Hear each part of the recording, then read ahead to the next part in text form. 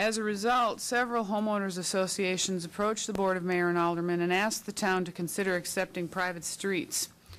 At the direction of the Board of Mayor and Aldermen, an ordinance was prepared that basically opened a window of opportunity in the municipal code under the streets section, allowing for the Board of Mayor and Aldermen at the Planning Commission's recommendation to accept the private streets and that they be taken over by the town. The amendment had a sunset clause, so basically we turned around and then re-amended the ordinance to take that opportunity out. But a detailed study was conducted throughout the town on all the private streets, and Glen Abbey, Wyndham Hall, Turkey Creek Harbor, Ramsgate, and Shiloh all had private streets that were eventually taken over by the town. The townhomes at Wentworth had one property owner that would not relinquish their interest in the private street. So they were told by the Board of Mayor and Aldermen, since they had submitted their application, that when they had 100%, the town would accept their street. The Colbert Turkey Creek Homeowners Association has requested that their streets be changed from public to private. The Cove is bound by Sweetbriar, Woodland Trace, Farragut View, and Stonecrest subdivisions. The street access is from Parkside Drive at the Calhoun's, Abuelos, Regal Cinemas intersection. The walking trail access internally to the subdivision is from Sonia Drive and the Sweetbriar, Woodland Trace, and Stonecrest subdivisions. Excuse me. Past and future home purchasers in the town, in the Cove at Turkey Creek, can see what the area that they are driving through to get to their subdivision is. So that, however, the common theme when the town received the requests to accept private streets was that most often people were not aware of what that meant. That even if there were gates, they were not aware that a gate automatically signaled that it was a private street. People often don't think about something, even if they are a seasoned home purchaser, they're not cognizant of certain things unless it is a problem they have run into in a previous home purchase. And I think that, so it's, in some ways you're dealing with a first-time home buyer for certain things, even if they are a seasoned home buyer. If it is a problem they are not cognizant of or made aware of. When we talked about this at the May 19th Planning Commission, one of the issues was that folks expressed the concern that when patrons were leaving the cinemas, they were going into their subdivision and trying to find a way to Kingston Pike. So the town went out and we posted a no outlet sign, and we took traffic counts before we posted the no outlet sign and then after we posted the no outlet sign. Per the ITE traffic, and ITE stands for the Institute of Traffic Engineers, traffic generation manual, detached single-family homes generate on average 10 trips per day. That is a standard number that when traffic engineers do traffic impact studies, that is the number they used for single-family homes. Obviously, when a house is under construction or there's a lot of roofing work going on, as we're experiencing now in town with everybody having their roofs done, they generate more traffic than normal because you have workers coming to the site. Below, in your memo, I included the pre-no outlet sign installation and the post-no outlet sign installation. The traffic counts did go down slightly, but the traffic counts in either case aren't out of line given the number of homes that are actually in the subdivision. They're very much in line with the number of homes. It's also very normal on weekends for traffic counts to be higher for a variety of reasons. You can think about your own activity patterns on the weekends. You have more free times, you have company, you're out and about doing more things. And also open houses, that kind of thing. You generate more traffic as a result of that on weekends. Excuse me. I included in your packet a copy of Resolution PC 1111. That section is that resolution proposes amending Article 3 of the subdivision regulations, eliminating the public street requirement. As we talked about in May, some of the issues were is that there's no way you can ever say, well, we'll never, ever, ever take these over, because that's not ever, ever, can never, ever, you know, that just isn't the case. Things can always change. That's what's great about life. Things can always change. But we also talked about different assets in the town, one of which was Bridgemore subdivision, in that many of us feel Bridgemore subdivision, the top of the hill, is really a community asset, a town of Farragut asset, not just Bridgemore subdivision asset. I know that Jerry Whitehead has told me that they have numerous prom pictures and graduation pictures and everything taken in that subdivision. And when you allow one subdivision to have private streets, then anybody would have the authority to request private streets. The other issue with it is our walking trail sidewalk network, in that eliminating the streets as private or as public makes the whole network problematic from the legal point of view. The resolution that I prepared for you this evening to consider is to amend the subdivision regulations to allow for private streets.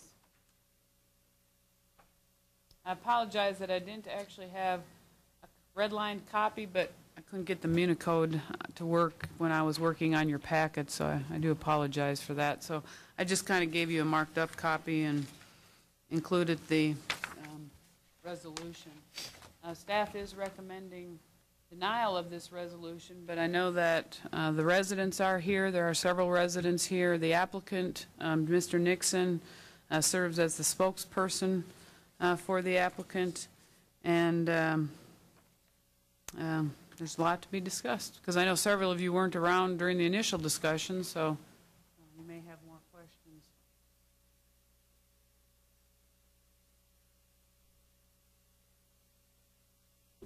Applicant wish to speak now? Jim Nixon with the Cove Property Owners Association. We do have several of our residents here tonight.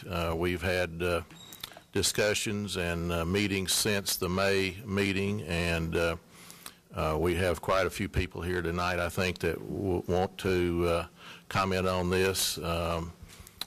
We had previously, I think, said that we had a unanimous group that wanted to do this. We have had some opposition within our own group, so it's been a discussion. It's been open, and but all of our board members are here tonight and ready to answer questions or comments on what we're trying to do and why we're trying to do it. You want me to? I've got a question before you go much further. Yes. So you say you have some opposition with that? Well, we've had one homeowner group, one home, I believe, that has expressed reservations, and we have not had an opportunity to sit back down and meet with them, and we intend to do that. We owe them some additional budget information, and we intend to deliver that to the whole group, not only to the one home that expressed reservations, but we're not running by them or are not trying to eliminate their views, but we will take that into account. We have not voted to do this as an association, and I mean, we don't have the right to vote to do it since we don't have permission to do it. But we do have, I believe, a consensus among the homeowners to vote for this, and we have a plan and a method of establishing it and operating it over time. My question is going to just affirm that y'all, based on the traffic count change and the reduction of about 20% not only in those trips, and the understanding, I guess, of some not being unanimous, if you all are still going forward with your request. So I sense from your comments already that that's We would true. like to go forward with the request, and we understand that there's the subdivision is not built out, and that we saw the counting machines that were installed, and since that time we've had numerous issues with the wrong kind of traffic. I mean, I don't know how many are coming and going. We haven't seen the data that Ruth has generated, but we don't have a copy of that. But no matter how many, if one too many of the wrong ones get in there, then that's one of the things we're addressing, and we have some of that. And you made some really good comments last time, Ed. You know, most of them did know that that could have been an issue when they purchased, because it's adjacent to a commercial. That was your comment, adjacent to a commercial facility. And, you know, you might expect some of that, but not to the level that we've experienced. And, you know, the time we get the county police out there, you know, they're gone, or we have had some police activity. They've arrested a drug dealer, and there's some other things that have happened on our streets. But that's one reason. Security is why we'd like to install the gates and have the private streets. And the other is it's an amenity. And a lot of our homeowners have second homes or other facilities where there are gated communities, and they're familiar with it, and they understand it. And I know Ralph has a vacation home up above Gatlinburg, and the gate never works. No, it's never been turned on. You know why? Why? Because they can't figure out how to get the emergency vehicles to get in there quickly. Yeah. There's 2 or 3 ways to handle that, and we're familiar with those. And the emergency vehicles will either have an override, or they'll be like most of the traffic lights that are being put up now. They'll automatically turn green when they go through. Those systems are available now, and we would not install a gate that would prohibit suppliers or emergency personnel, police or fire, from gaining access whenever it was needed or desired. Residences are currently occupied. You know, people. Guys, how many do we have? 15, I believe. Just recently sold one house, and there's, I believe, one house under construction and one house ready to go under construction. So we do have some activity now in the subdivision, which basically had no activity for the previous 2 years. How many lots? There are 74 lots, and the developer, which we're the developer, John Turley and I, we're the developers, and we have 40, I don't know, 40-something, low 40s left. And the rest of them are owned by people that intend to build or have built. Jim, I got a question for you. Yes. Really, 2 questions. I'd have a hard time supporting it unless you had 100% unanimous consent from your homeowners. Because Okay. there was all your homeowners went in, I assume, with the assumption that they were public roads. And so I think if there was going to be a change in the public right-of-way to a private right-of-way, I think it would be important that 100%. And I'm not sure if you can get to 100%, but let's say, assuming you can get to 100%, and assuming that this got forward momentum, how would you address the issue with the walking trails? For a time, I lived off of well, I've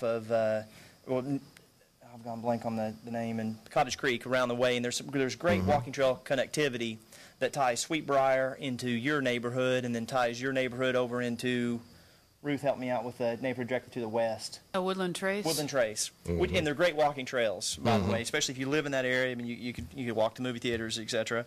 And what are your thoughts? How would you address those walking trails all of a sudden if these right-of-ways are no longer public right-of-ways? Same way we did over at Turkey Creek. Same way it's handled anywhere. It's a easement granted to the town of